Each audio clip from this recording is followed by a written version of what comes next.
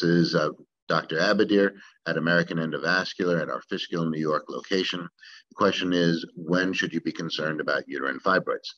Uterine fibroids in general are benign tumors of the uterus that are not dangerous. They are not precancerous and do not spread to any other part of the body. They, however, can cause local symptoms such as increased bleeding or pain during the menstrual cycle.